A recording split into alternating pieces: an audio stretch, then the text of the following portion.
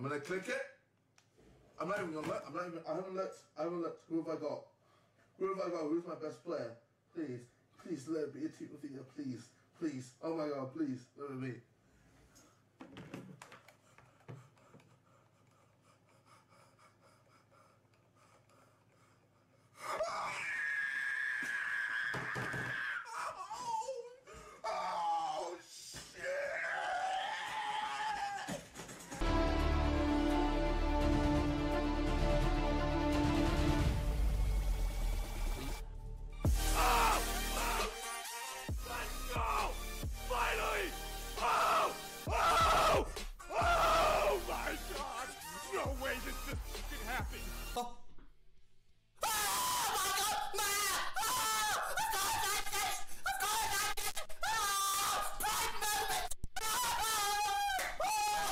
Give me something good. Give me someone good.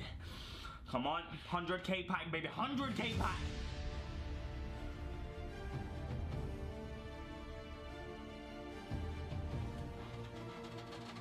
No. Ah!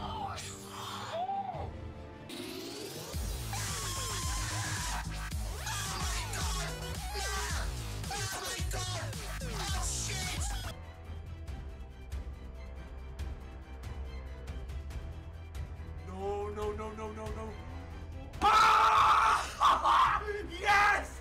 Come on! We did it! I figured it out! FIFA is a game that holds a special place in all of our hearts. A game that for many of us has brought highs and lows, joy and sadness, and pure memories and moments of nostalgia. And when we look back on this game, on our old FIFA days, we're reminded purely of the good times. When you see a clip of KSI or Roadshaw packing Ronaldo, Oh my God! Oh, what? or a video of Spencer FC's Weird Little Foot Tune, or when you hear a snippet of your favourite FIFA song of all time, or even when you're reminded of some of the old FIFA cards that were rinsed by everyone playing the game back in the day, all of it just brings back a moment of pure happiness. Maybe that's because FIFA isn't what it once was today. And in my opinion, it isn't what it once was. And I'll be honest with you, I haven't played FIFA in a while, like a long time, and that's because I just couldn't. When I play video games, I want to play them for fun and enjoyment, and in my opinion, that fun and enjoyment that comes with the game disappeared years ago. Because it feels like nowadays, FIFA is a hustle that you have to get through, and isn't necessarily being played for the pure joy and fun of it. And one of the reasons I actually stopped with this game was the constant FUT Champions grind, having to hustle through 30 games, 40 games in FIFA 17 all in one weekend just for me to get gold 3 or gold 2 and then get nothing in my rewards. Sent me insane. But I kept going with it. Every weekend the grind was on. I'd wake up early, I'd go to sleep late just to get all of these games played in the space of a few days. Because that was a normal thing to do, as FIFA, as we all know, is well known nowadays for dropping these sort of limited time events, promos and SBC cards and objectives, where if you don't complete these within a certain time you miss out. And then just like that, everyone else is ahead of you and you've fallen behind, which makes you want to continue to grind the game even if you don't really want to. It's almost as if you're forced to play the game to keep up with everyone and the content that EA bring out. And I think the amount of content that FIFA churns out has contributed to the fall of this game that we once loved. And the amount of promos that are released every day, all these different crazy cards, and don't get me wrong, it's good to push out content, but don't overdo it. I mean, I don't play the game nowadays, but what the hell is a future stars icon? Makes no sense. And you can just tell that at this point EA are sort of almost out of ideas on how to make their game better, so they just push out the most random content you'll ever see in the hopes that you'll give them your hard-earned money to pack one of these new cards so you can keep up with the pack. Nowadays, in my opinion, it feels like within the first few days or months of FIFA, or eafc I should say, everyone just has a god squad instantly. Considering how easy it is to get these type of cards nowadays, you literally watch a video of someone packing a team of the year or even an icon and there is no reaction at all because it isn't good market value or it's just going to be used for your next SBC. And I think that one of the reasons that the game has become so dull to people nowadays, you compare to back in the day. I remember my friend packing an Inform back in FIFA 15 in the Xbox 360 days and we both went mental.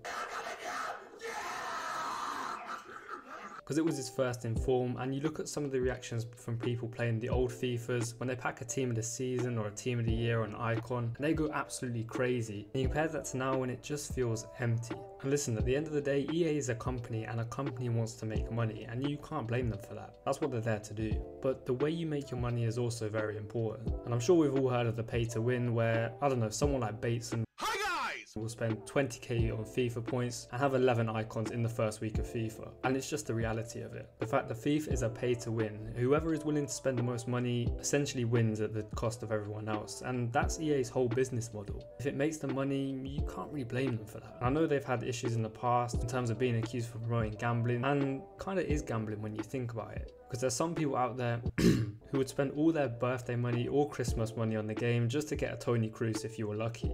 But as I said, EA are here to make money, and FUT is their unique selling point. That's where everyone spends their time, and that's where they have the most players. And you can't really blame them for trying to milk it for as long as possible. And you can sort of see it in other areas of FIFA as well. For example, Pro Clubs hasn't got an update in God knows how long. Career mode, I know they've made a few tweaks, but still nothing major. The journey as well, to be honest, I don't really know what happened with that because I played like twice, but you can see my point. And as I said at the start, FIFA is what has brought us so much joy and memories in the past. So maybe we all are just being blinded by the power of nostalgia. And it's not just FIFA necessarily. Like the last time I played the Call of Duty was Cold War, and that was God knows how long ago. And I haven't played it since. And to be honest, for a game to be fun and replayable, it needs to have some sort of challenge, some sort of progression that gives it that replay value. And that's why we play video games, and that's why they're so addictive to play. We play it because we want to unlock the next camo or get one of the latest promo cards or whatever. And I feel like with all the new content that's being forced out by EA, it's making the game easier. And when a game gets easier, it becomes really boring. And when we get bored, we just end up picking up a new game because we want a new challenge. And with FIFA, for me personally, there hasn't been really any sort of challenge in a long time. And it gets boring and repetitive really quickly. And it struggles to have that replay value that loads of other games seem to have. And maybe it's because in general, multiplayer games aren't as fun anymore for a lot of us. And I'm sure you've probably seen all those videos about video games not being fun anymore and all that kind of stuff. And maybe that is true to a certain extent. Maybe these games like FIFA, COD, Fortnite have lost their value, whether that's because of the boring repetitive content, monetization of games, or just the sheer amount of tryhards. I don't know, I just feel like nowadays multiplayer games in general just don't have that replay value. And they're becoming more and more repetitive and less fun to play, with people preferring much more longer single player games when there's more of a feeling of progression instead of having to hustle through a multiplayer game. So maybe it's not necessarily the games itself, maybe it's the fan base, maybe it's us.